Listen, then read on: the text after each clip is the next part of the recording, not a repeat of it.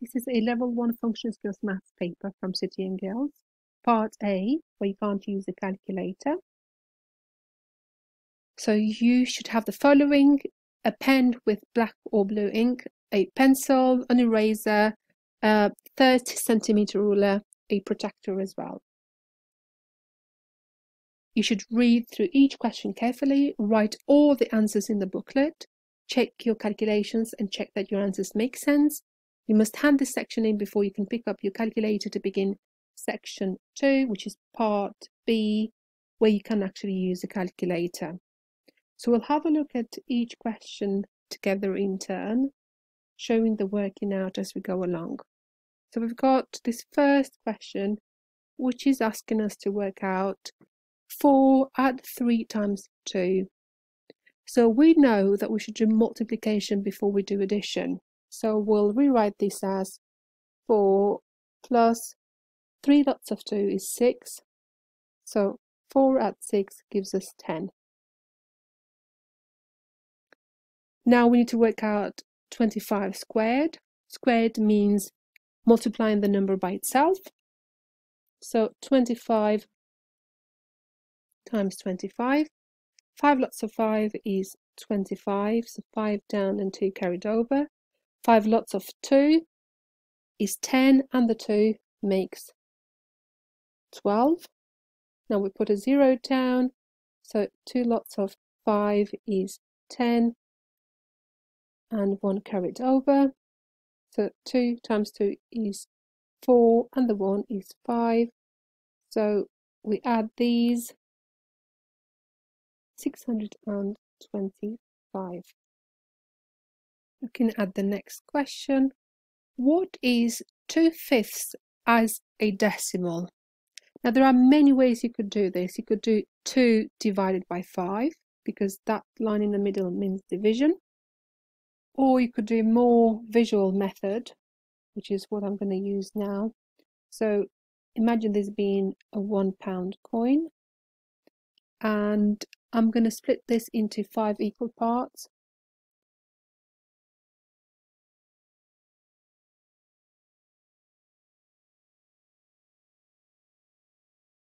So if I share £1 into 5 equal parts, how much would each part be worth? It would be 20 pence.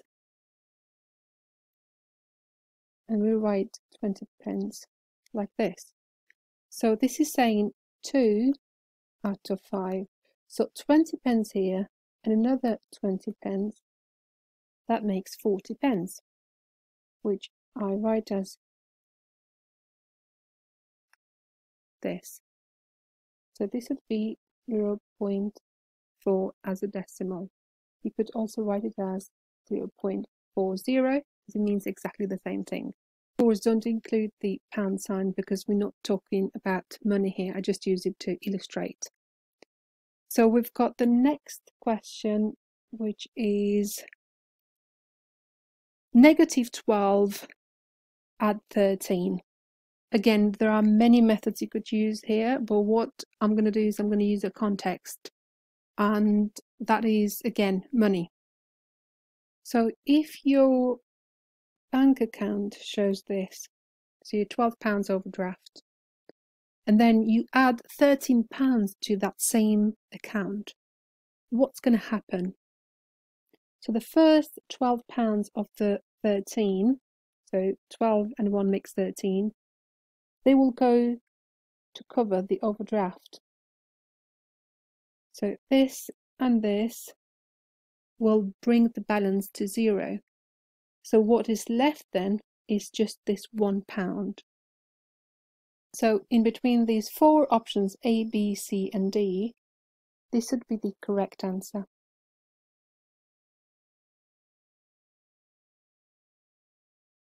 In question number 5, we've got 60% of 300 grams is 18 grams, 50 grams, 180 grams, 200 grams. We've got to find the correct answer. We'd use many different methods to work out the percentage, but since this is a non-calculator paper, I'll go and split the 60% into 50% and 10%. So 50% of 300 is half of it, which is 150 grams. Now 10%, if you know what 10% means, it's quite straightforward.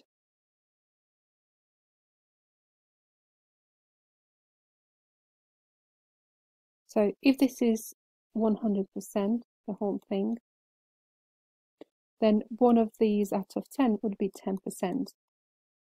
So it means the whole amount would be divided into 10 equal parts, and you take just one. So if this whole thing is 100%, which is also the same as 300 grams, I'm going to have to divide 300 by 10 to just get one of these slices. So 300 divided by 10 is 30. So this is 30, this is 30, 30, and so on. If you add them up, they should give you 300. So what happened? I just knocked off a 0 to get the 10%. That's only when you have the number ending in 0. Otherwise, you move the decimal. So we know that 10% is equal to 30 grams. So 60% is adding these two amounts together.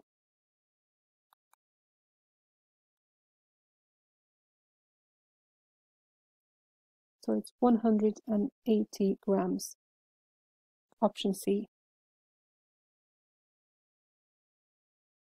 We've got now to work out the range of these numbers.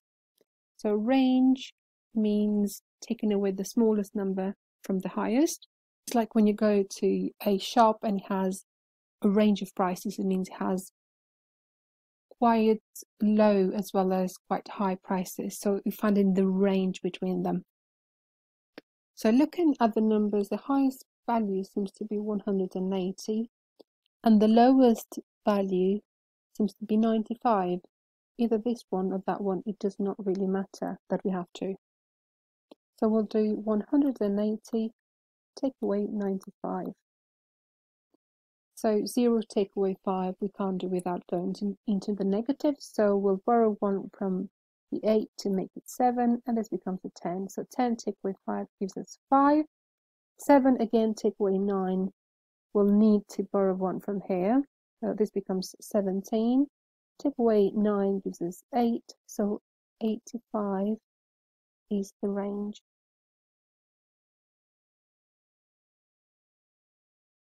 A man puts £3,000 into a savings account. The interest rate is 5% per year. How much will the interest be for the first year? Previous percentage question. I'll work out 10% of 3,000. So we knock off a 0, which makes this 300. 5% is half of it, because 5 is half of 10. So this is equal to 150. We worked with pounds, so this is 150 pounds.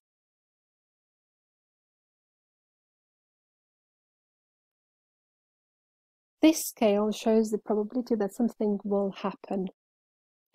What probability does the scale show? We're looking for this mark here.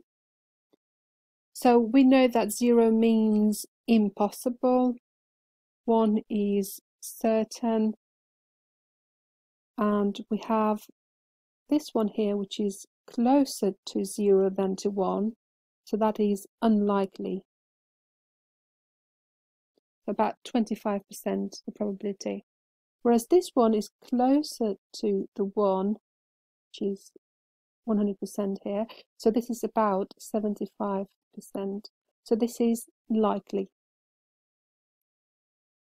So chances of it happening are greater than it not happening.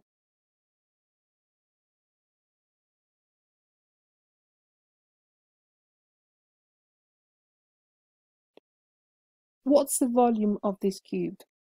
So it's a cube, and we know that this is 10 centimeters, this is 10 centimeters, and this is 10 centimeters. The three dimensions that we want: length, width, and height, or depth. So we know that we work out volume by multiplying the three dimensions. So this is going to be 10 times 10 times 10. 10 times 10 is 100. 100 times 10 is 1000. So multiplying by 10, in this case, adds a 0.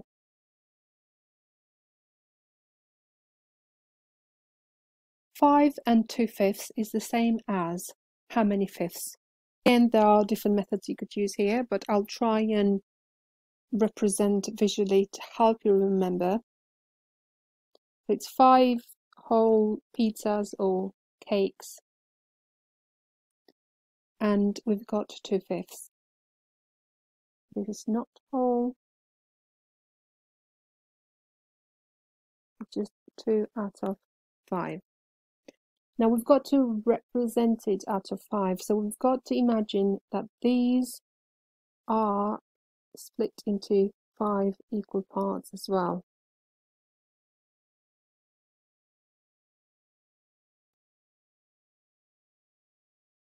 So there are 5/5 in here, 5 in this one, 5 in that, 5 in that, because we're talking about the whole pizza or cake. So we've got 5 and 5 and 5 and 5 and 5, which makes 25.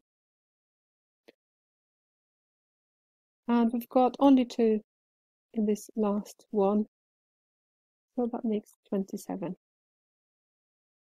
So 27/5. A quick way, if you know this, you'd have been to multiply 5 by 5 and then add 2.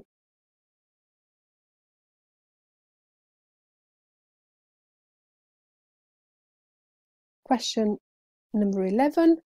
We've got a customer wants to buy a coat in the sale in a clothes shop. He has £30. We've got a sale for old coats reduced to 70%, so reduced to, not by. So you're going to pay 70%. The customer will pay 70%, not 30%. So the question is, can the customer afford to buy the coat? So there are absolutely many different ways we could do this. We could work out the 30% and take it away from 45. We could go and work out 70% of the amount and see whether that is £30 or not. We could do something else, like he or she's got £30, and that is 30 out of the 45. So we're trying to work out whether that 30 is 70% of 45. If it is, then he's got the money. If it's greater than 70%, that means he's got the money and some extra as well. If this 30 is less than 70%, like 60%, for example, that means he hasn't got enough money. That's not enough to cover the 70%. So 30 out of 45. Now, that's a good number, because if we imagine 45, we'd have 15 and 15 and 15. So it's 2/3. Now, if this is 100%, 2/3 is going to be 66.6%. It's recurring 666. So the customer hasn't got the 70% that they need. They've only got 66.7%. So the answer is no.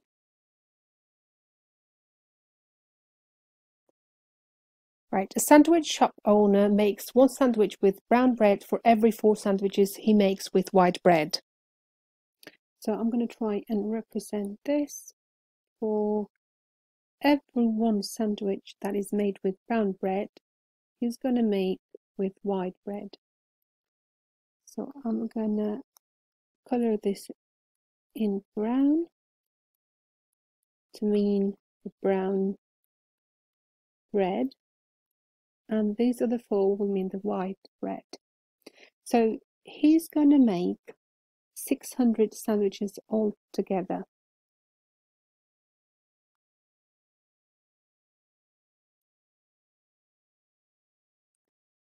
Sandwiches. So if this is the whole thing is equal to 600, what will one part out of these 5 equal parts will be equal to? So we're going to have to divide 600 by 5. How many 5s fit into 6? There is 1, and we have 1 left after we take away 5. How many 5s into 10? That would be 2, and there is nothing left. How many 5s into 0? That would be 0 of them. So it's 120 sandwiches. So we can check our answer quickly. 120 times 5. 5 times 0 is 0. 5 times 2 is 10. 5 times 1 is 5, and the 1 is 6. So it totals 600.